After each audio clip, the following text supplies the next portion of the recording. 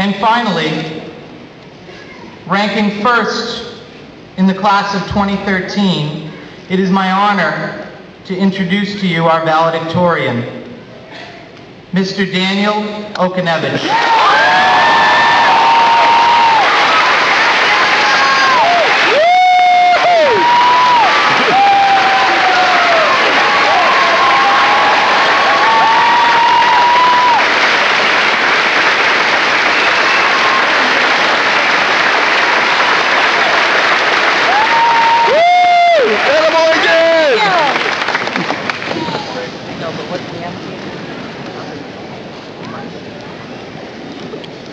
It is the fact that he is, without a doubt, the toughest kid in the class of 2013.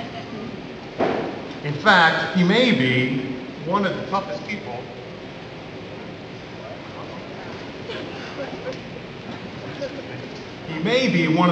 people I've ever met, because I do not know many freshmen who were tough enough to sport a jacket that says, "Edison is stupid, and Tesla is awesome, AC/DC."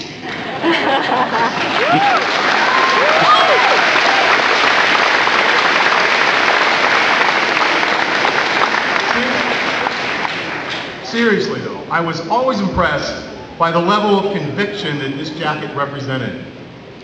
Clearly, Dan had weighed all the evidence and came to the conclusion that not only was Tesla a wizard of the highest degree, but that Thomas Edison was a complete and utter idiot.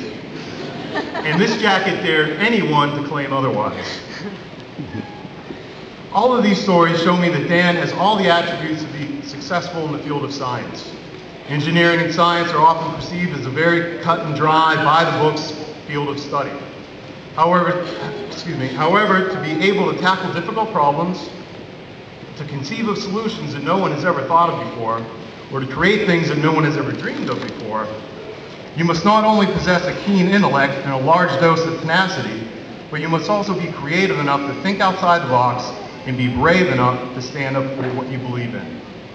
Dan Okuniewicz has all of these in spades and will ultimately be successful in anything that he sets his mind to.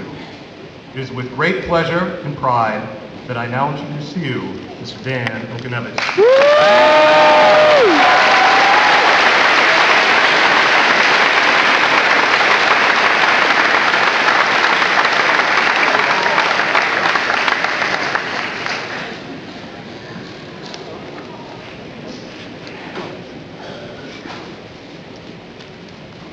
Oh, good. It's the perfect height. Okay. There are a lot of things that I want to talk about, but as we all know, time is precious. For 18 long years, although they certainly seem very short now, don't they? But for 18 long years, we've been on our quest for knowledge, meaning, and understanding. We've been bombarded with books, muddled by mathematics, shaken by Shakespeare, and scored by our schooling. But we have only been tickled by tests.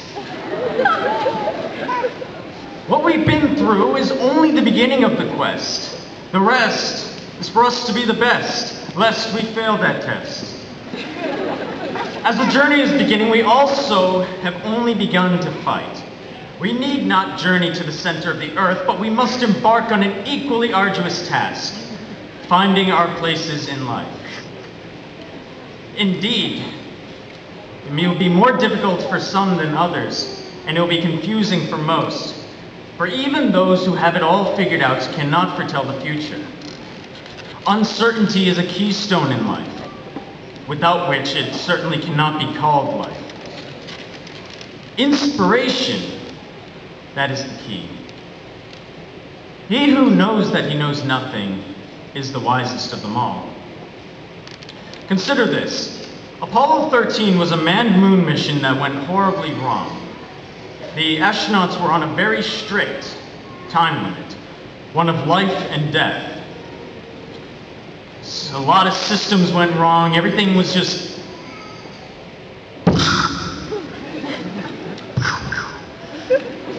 and they were running out of air.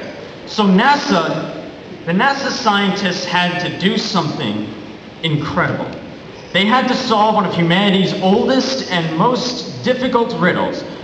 They had to fit a square box into a round hole. NASA saved those astronauts' lives by jury-rigging and fitting something in where it wasn't conceivably supposed to be. Now, if a square can fit into a circle, then why cannot people find their purpose in life? If I could take a seemingly unrelated incident and tie it into my motivational speech, then why cannot we fit wherever we desire? I'm asking rhetorical questions because I have the answer. We can become anything. How do I know that?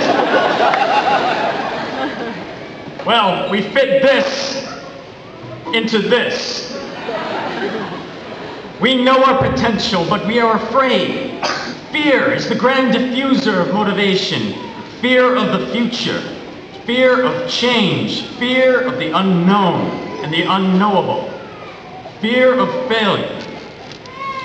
We come to have people rely on us. We come to rely on others. There are great expectations which we fear that we cannot live up to. We have here a portal, a pathway for our box to travel through. The box contains our goals, our motivations, our inspirations, our essence. We want to move our box towards our destination, but we must go through the portal. If we are afraid of failure, then the portal will be round. And of course our box is square. And, you know, we're not NASA scientists. This is the result of expectations reacting with fear. Oh no! Pressure is the result. And as a result of pressure, we have catastrophe. Thus, we cannot succumb to fear of failure, or else we will fail. And what if we fail anyway? What if after all of our hard work and our dedication, our perseverance, our perspiration, after all that, we still don't succeed? Then our courage to try may inspire others to try. And even if they should fail, then their courage will inspire others. And even if those people should fail, they may find others willing to take up the challenge. The NASA scientists at Houston were able to fit the square box into the round hole by circumventing the shape difference, by adapting the box, and thus they were able to move through the portal of fear. They had the expectations of millions of people on their shoulders to bring the astronauts home. And if they had failed, the astronauts would have surely died. There were serious repercussions if they had failed, but they did not fear the failure, because to do so would be the equivalent of failing. They recognized the consequences and used that to propel their thinking to a higher level, to become enlightened, to become one. They worked together to solve a problem. And we are never alone in our efforts. We have help from those that are close to us. We have help from those that don't even know our names. And we have help from those who don't even care about us. They don't know our names. The person who created this podium, this microphone, those people are aiding me as we speak, and yet they don't know who I am. I have no idea who they are. But we are connected by the products of their hard work. They all provide doors for us to go through, opportunities for us to achieve, opportunities to find our places in life. These are just doors, though. Some of them are locked, only to be opened when the right challenge is overcome, or when the right person is met. Come on now. Doors are very important. We wouldn't be able to get out of here without them. We wouldn't have gotten in here without them. I wouldn't have been able to get out of my car. Or into it, for that matter. I wouldn't even be here without a door. Quick, how many doors did you go through today? At least 2. Maybe 3. Or it's pushing it. So we're going to do 3 things. We're going to find out where we are needed in life. Then we have the courage to face failure. And then we will preserve all of our doors and keep them open. Because all doors are just walls until you open them.